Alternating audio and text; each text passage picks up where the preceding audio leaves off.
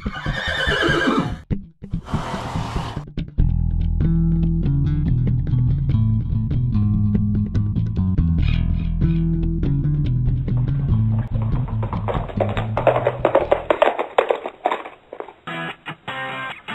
is the Horse Radio Network. What a beautiful day for horses in the morning.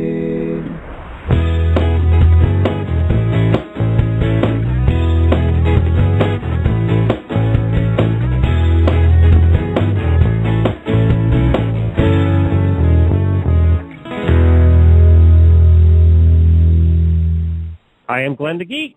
And I'm Coach Jen, and we're coming to you live from the American Equestrian Trade Association Wholesale Show in Philadelphia, Pennsylvania.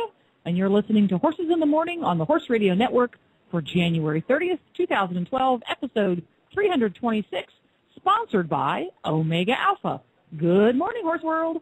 Well, good morning, everybody. We are here in Philadelphia having a blast. We've been here all weekend, and for the first time coming to this in a long time, we didn't have 3 feet of snow in the parking lot. It's been beautiful weather, sunny, and no snow around, so that's been lovely. It's just Jennifer and I at the show this time. Helena and Jamie both had other things that they were doing, but Jamie is producing the show back in Phoenix today. Thanks, Jamie. Thank you, Jamie. And she'll be on Facebook, so if you want to chat with her, just hop over to our Horses in the Morning page on Facebook, and she will chat with you there. There was a lot of news over the weekend, and we're not going to be able to get to that today because we have about 15 guests lined up. So we're going to get to that tomorrow. There was a lot of racing news and other kind of news from the world of dressage and all over the place. So we will get to all of that tomorrow. Jamie's just chomping at the bit to talk about all this stuff. She's twitching out there in Phoenix right now. That's right. Yeah. So she'll be back tomorrow. We'll be back live in the studio in Kentucky. We'll make the trip after the show today. Now, the next one up, guest here, waiting for us to talk to her, is Candace, and she is with Action Rider Tack, and she has actually been our neighbor, right next to us for the whole weekend. Good morning, Candace. Good morning. Come in a little bit closer, about 2 inches away. Okay.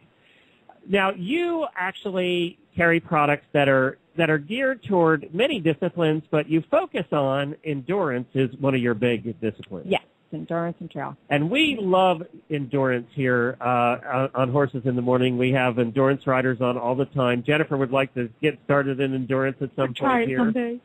So tell us why your products are different. We found them fascinating because of one reason, and you're going to tell us why. The treeless. The treeless part. What is that?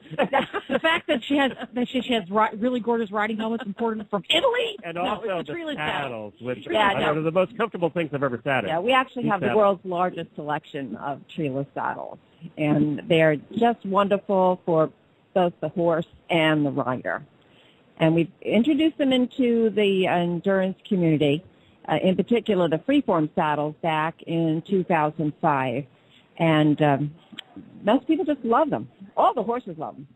Well, they were the riders should love them, too, because the seats on those things are so comfortable. Yes, they are. I mean, we sat in a number. We sat in the endurance saddle. We sat in the Western version of it, which is very comfortable.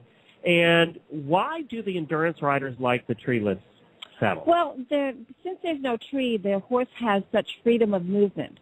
So they move out much nicer. The horses are much more comfortable. And, of course, if they're comfortable, they can go longer distance and be much happier.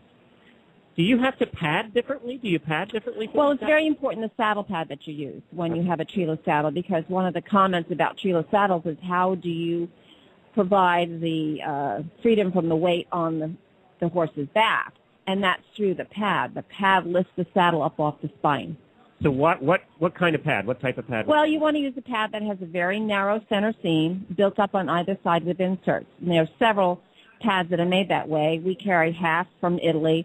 We have our own Action Rider, English Endurance, and Western Endurance Trail pad made for us specifically by Equipedic. So that's the type of pad. And you also want it to be breathable. Do they tend to be foam or gel? It's most of it is a viscoelastic, which is open cell and very breathable. Okay, so it's both. Yeah. So you have barefoot treeless saddles. We have barefoot, we have ghost, we have torsion, we have a new saddle coming out this month called the Evolution. So several. So each one, because I'm the person who doesn't know a whole bunch about a treeless saddle. I just got to sit them and went, oh, you can check these out because they're really comfortable. They have panels underneath. Like some sort. There's a panel under there. But then in addition to the panel, you also need a specific style of saddle pad to make sure you get the optimum fit for your horse. Otherwise, you're going to kind of negate the advantages of treeless if you don't have it on there. Sort of bottoming out. Right. So you don't want to bottom out. And you don't want that. You want to have clear spinal clearance. There we go. Yeah. Important factors in saddlery. I'm going to go sit in some more of those and see if I can't take one. Yeah, Jennifer's been drooling on them. They're pretty much, you have to wipe them off every time after Jennifer leaves. She's been drooling on those. What are the price points for those? Are they similar to the regular stuff? They really, they run between $600 and $2,000 for the there's a wide range of prices. There's a wide range of prices. So we pretty much the same as any trick saddle. Exactly. Exactly. Except the seats are maybe this is the horse husband speaking again, who doesn't ride a whole lot. I drive because the seats are cushioned.